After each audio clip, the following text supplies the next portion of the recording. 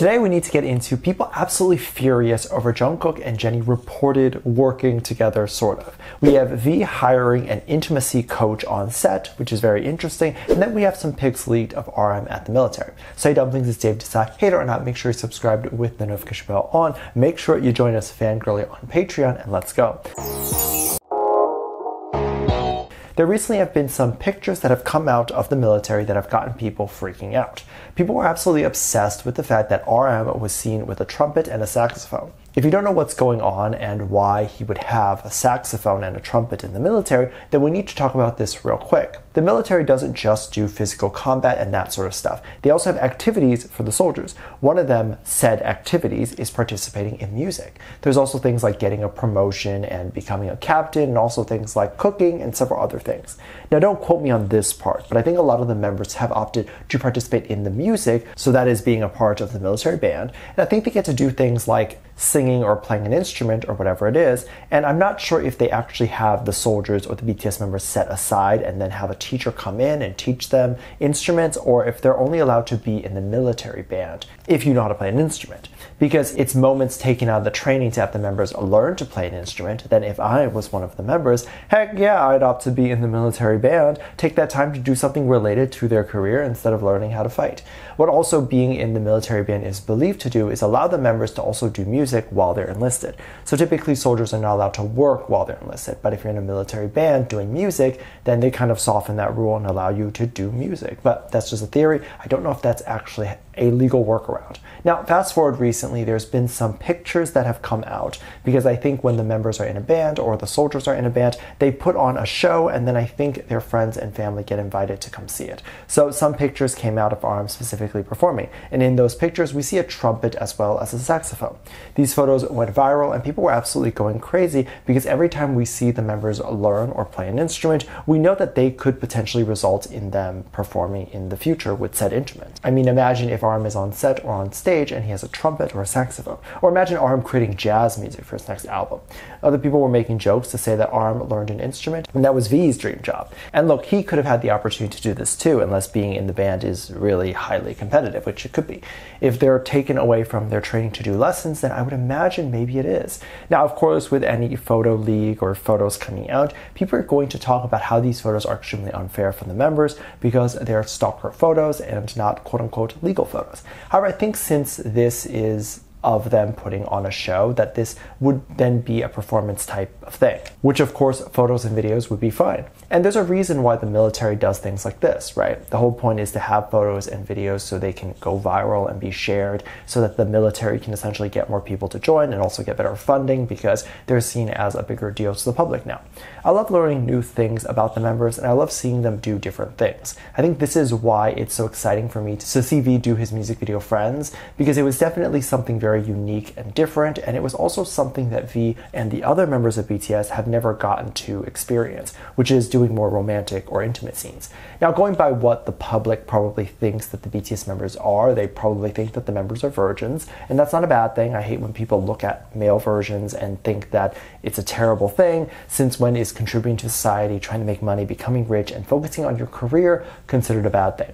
There are so many people, especially successful people, that lose their virginity way late in life, and the reason why they do is because they're very successful and they spend most of their life working.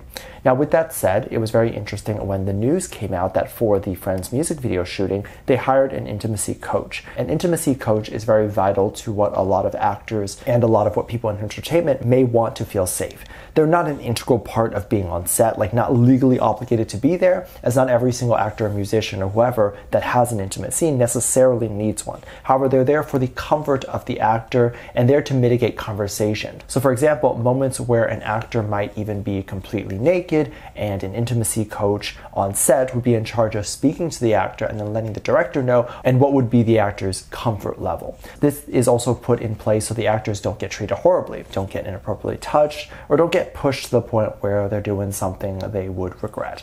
Now, of course, none of that necessarily was necessary for V and the actress, as they weren't getting specifically too intimate. However, the other actors on set such as the background actors and all of the people that were kissing and doing all that stuff, definitely would need an intimacy coach, because they were doing stuff a lot of people probably wouldn't be comfortable doing with a stranger.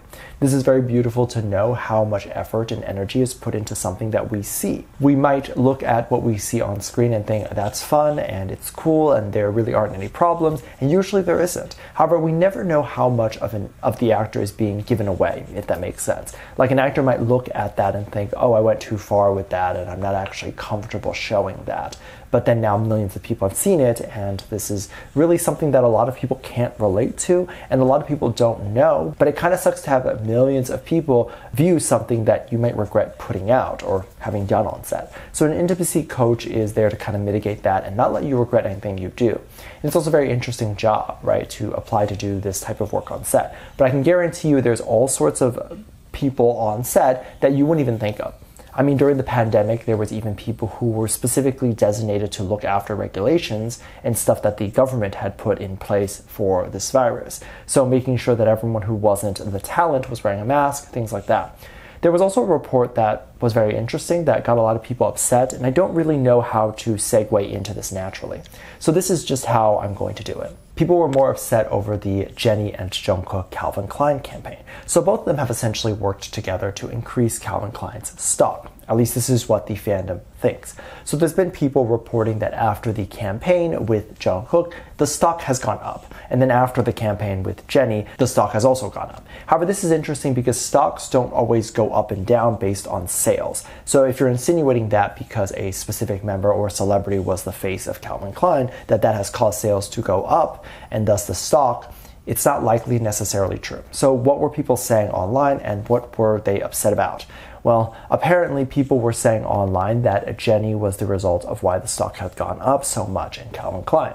I don't know what the point of why people try to talk about this, because it's really stupid and it really proves such a pointless argument, but people like to prove that because of their favorite celebrity being the face of a brand, that the celebrity's impact is so powerful and that their face alone can cause the stock to rise. So people were saying because Jennie did her photo shoot and her campaign, that was the reason why the stock had increased tenfold. Others were then fighting this sentiment to say that it actually wasn't Jennie, but the stock had increased dramatically because JungKook was the face of Calvin Klein first. And then Jennie was right there after JungKook. So she didn't increase the stock, but JungKook did first, and then Jennie just jumped on it. So basically saying that Jennie was on the tail end of JungKook's success and is now unfairly getting the credit. It is silly and very stupid to deny the power of both celebrities. First of all, the members of Blackpink have all been really good at brand campaigns. It would be almost unfactual to say that if their face is on something that it doesn't sell. There's a reason why they keep getting these brand deals, is because their face does sell. Also, let's talk about the fact that even if there weren't celebrities, just how gorgeous they all are, that alone would make the product sell, because people would then be looking at Jennie wearing glasses, let's say, and then be like, wow, that model looks absolutely beautiful wearing the glasses. What if I look like that if I wear those glasses? And then they would sell. Also very silly to talk about this specific moment when Jennie started in 2021 and Jungkook became the face in 2023. So the numbers are very skewed anyway. And the stock has been moving up and down for a long time. The stock has also naturally gone up because the products have gotten better. There's just so many variables. Of course, there's no denying JungKook's impact, but please stop hitting Jennie. Let me know what you think. Make sure you check out my Patreon for more videos, link down below. Thanks, just leave a comment right here. Love you, bye.